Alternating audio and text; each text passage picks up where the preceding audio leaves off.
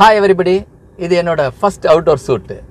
நாம் இப்போ மேம்பால நகரம் சொல்லக்கூடிய மாம்பழ நகரமாக இருந்த சேலத்தில் தான் இருக்கிறோம். இதை பற்றி தான் நம்ம இன்றைக்கி பேச போகிறோம். நான் உங்கள் இனியவன் இளங்கோவன்.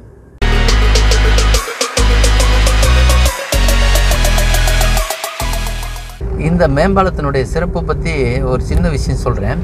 பட்டிமன்ற பேச்சாளர் ராஜா இருக்கார் இல்லையா, அவர் வரும்போது ஒரு தடவை சேலத்தில் பட்டிமன்றம் பேச போகும்போது சேலம்னு பேர் இருக்குது இல்லையா, அந்த சேலம்ன்ற பேருக்கு பதிலாக இனிமேல் பாலம்னு பேர் வைக்கலாமில்ல அப்படின்னு சொன்னார். ஏன்னா அந்த அளவுக்கு பாலங்கள் நிறைந்த ஊராக, இது பெரிய பெரிய பாலங்கள் இருக்கிற ஊராக இது மாறிடுச்சு. அதே போல் இன்னொரு என்னன்னாக்கா, சேலம்னாவே மாம்பழம் தான் ரொம்ப ஃபேமஸ்ஸு. மாம்பழம் ஃபேமஸ்ன்னாக்கா மாம்பழத்தில் விதவிதமான மாம்பழம் கிடைக்கும். அதனால் இது மாம்பழ நகர் அப்படின்னு சொல்லுவாங்க. ஆனால் மாம்பழ நகரம் போய் இப்போ மேம்பால நகரமாக மாறிடுச்சு. ஏன்னா காரணம் என்னென்னா பாருங்கள், பெரிய பெரிய மேம்பாலங்கள் இருக்குது. இப்போ நம்ம ஈரடுக்கு மேம்பாலத்தினுடைய உயரத்தில் நம்ம போயிட்டுருக்குறோம். தமிழ்நாட்டிலேயே ஒரு நீண்ட பாலம் இருக்குது. 441 கோடி ரூபாய் செலவில் 7.87 கிலோமீட்டர் நீளத்தில் ஒரு 173 ராட்சச தூண்களோட ஒரு பெரிய ஈரடுக்கு மேம்பாலம் அப்படின்னு சொன்னாங்களே. இதில் என்ன தான் இருக்குது அப்படின்னு சொல்லிட்டு மக்களுக்கு தெரியப்படுத்தணும் அப்படிங்கிறதுக்காகவே இந்த வீடியோவை நான் போடுறேன். முக்கியமாக பார்த்தீங்கன்னாக்கா, நான் கார்லேயே ட்ரைவ் பண்ணி இங்கே பக்கத்தில் இருக்கக்கூடிய இடங்களை உங்களுக்கு விளக்கம் சொல்லி, எதனால் இதுக்கு அவசியமாக இந்த பாலம் போடப்பட்டது, அதில் என்னெல்லாம் யூஸ் ஆகுது அப்படிங்கிறத பற்றி நான் உங்கள்கிட்ட பேசிக்கிட்டே பார்க்க போகிறேன். அதனால் என் கூட நீங்கள் தாராளமாக பயணம் பண்ணலாம். நம்ம பழைய பஸ் ஸ்டாண்ட்லேருந்து ஜிஹெச் அல்லது கலெக்டர் ஆஃபீஸ் வழியாக வந்தோம்னா, இப்போ லெஃப்ட் சைடில் பாருங்கள், உங்களுக்கு குழந்தை இயேசு பேராலயம், இந்த பெரிய பிரம்மாண்டமான போத்திஸ் மால் இருக்குது. இப்போ பாருங்கள், நம்ம நெருங்கிட்டோம். இதுதான் நியூ பஸ் ஸ்டாண்ட் ஏரியா. இந்த இடத்துல நான் ஒரு சின்ன விஷயமும் சொல்லிடுறேன். நம்மளோட பிரான்ச் ஆஃபீஸ் இருக்குது இல்லையா, அரைஸ் அகாடமி ஈகா டூர்ஸ்னுடைய ஆஃபீஸ் அத்வைதாசம் ரோடில் இருக்குது. பாருங்கள், இப்போ நான் அத்வைதாசம் ரோட்லேருந்து இப்போ நான் வெளியில் வர்றேன். இப்போ வெளியில் நான் ரைட் கட் பண்ணுறேன். இப்போ அந்த நம்ம ஆரம்பத்தில் வந்த ரோட்லேருந்து ஸ்ட்ரைட்டாகவும், அதே மாதிரி அத்வைதாசம் ரோட்லேருந்து ரைட்லேயும் எடுத்தோம்னாக்கா இந்த பிரிட்ஜ் கிடைக்குது. இந்த பிரிட்ஜிலேருந்து நேராக ஸ்ட்ரைட்டாக நம்ம போனோம் அப்படின்னாக்கா, குரங்கு சாவடின்னு சொல்லக்கூடிய அந்த இடம், அதுதான் பெங்களூர் பைபாஸ்ன்னு சொல்லக்கூடிய அந்த இடத்துல தான் இந்த பிரிட்ஜ் போய் ரீச் ஆகுது. ரொம்ப ரொம்ப முக்கியமான ரோடு. ஏன்னா தருமபுரி, கிருஷ்ணகிரி, பெங்களூர்லேருந்து வரவங்க ரொம்ப ஸ்ட்ரைட்டாக இந்த பழைய பஸ் ஸ்டாண்டை நோக்கி போகலாம் அல்லது ஜிஹெச்சை நோக்கி போகலாம். ஸோ அதுக்கான வாய்ப்பு இருக்குது. இப்போ இது 2வது ரூட். இது இப்போ நியூ பஸ் ஸ்டாண்ட்லேருந்து இப்போ பார்த்திங்கனாக்கா ஏவிஆர் அப்படின்னு சொல்லக்கூடிய அந்த ரவுண்டானா இப்போ அது எம்ஜிஆர் மேம்பாலம் அப்படின்னு சொல்லிட்டு அழைக்கணும் அப்படின்னு சொல்லிட்டு நம்முடைய இபிஎஸ் அவர்கள் சொல்லியிருக்காங்க.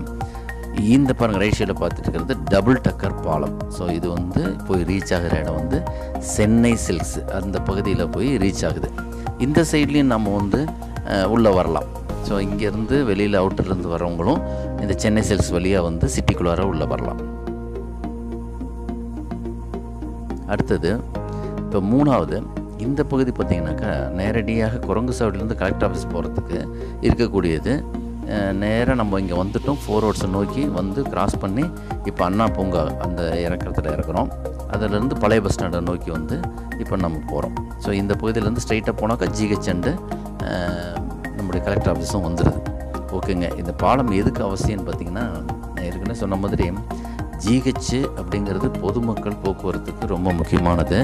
அதாவது எப்படின்னா, பார்க்க வர நோயாளிகளை பார்க்க வரவங்களும், நோயாளிகளை உடனடியாக ஆம்புலன்ஸில் கூப்பிட்டு வர்றதுக்கும் எளிதாக இது ரீச் ஆகிற மாதிரி கொடுத்துருக்குறாங்க. அதே மாதிரி ஹையர் அஃபீஷியல்ஸு கலெக்டர் ஆஃபீஸ்க்கு வரக்கூடியவங்க நேரடியாக வெளியூர்லேருந்து உள்ளே வரலாம். ஸோ இது சிக்னல் இல்லாமல், பாருங்கள், நான் காரில் போகும்போது சிக்னல் இல்லாமல் உங்களுக்கு ரீச் பண்ணக்கூடிய இடமா தான் இது அமைஞ்சிருக்கு.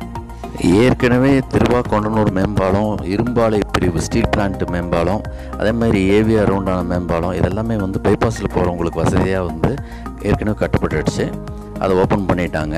இப்போ தற்போது பார்த்திங்கனாக்கா, இளம்பிள்ளை அந்த கந்தம்பட்டி பைபாஸ் ரோடு, பெரிய ரோடு இருக்கு இல்லையா, அதில் இருந்தோம். அதே மாதிரி நம்முடைய அரியானூரில் இருக்கக்கூடிய மகுடஞ்சாவடி பெரிய ரோட்லேயும் பாலங்கள் வேலை நடந்துகிட்ருக்கு. அதனுடைய திறப்பு வந்த பிறகு நிச்சயமாக ஓப்பன் பண்ணிட்டாங்க அப்படின்னா ரொம்ப யூஸ்ஃபுல்லான விஷயமாக இது இருக்கும். ஆனால் ஒரே ஒரு சின்ன பொதுமக்களுடைய கோரிக்கை என்ன அப்படின்னா, சீலநாயக்கன்பட்டி பைபாஸ்லேருந்து நம்ம லெஃப்ட் திரும்பும்போது இங்கேருந்து நாமக்கல், திருச்சியிலேருந்து போகிறவங்களுக்கு ரொம்ப சிரமம் ஏற்படுது அப்படின்னு பொதுமக்கள் கருத்தாக சொல்லியிருக்காங்க. அதை சீர்படுத்துகிற மாதிரி ஒரு ரிங் ரோடு போட போகிறோம் அப்படிங்கிறதையும் முதல்வர் அவர்கள் அறிவிச்சிருக்கிறாங்க. ஸோ அதனால் அந்த எதிர்பார்ப்பு மக்கள் மத்தியில் இருக்குது. இது என்னோடய ஃபஸ்ட் அவுட்டோர் vlog வீடியோ. உங்களுக்கு நிச்சயமாக பிடிச்சிருக்குன்னு நான் நம்புகிறேன். இதை கேர்ஃபுல்லாகவும் அதே நேரத்தில் ரிஸ்க் எடுத்தும் இந்த வீடியோ உங்களுக்காகவே பண்ணியிருக்கேன். நிச்சயமாக உங்களுக்கு பிடிச்சிருக்குன்னு நான் நம்புகிறேன். இந்த உங்களோட ஃப்ரெண்ட்ஸுங்களுக்கு அத்தனை பேருக்குமே ஷேர் பண்ணுங்கள். உங்களோட சேலம் ஃப்ரெண்ட்ஸுங்களுக்கு மற்றவங்களுக்கும் இதை பற்றி ஷேர் பண்ணுங்கள்.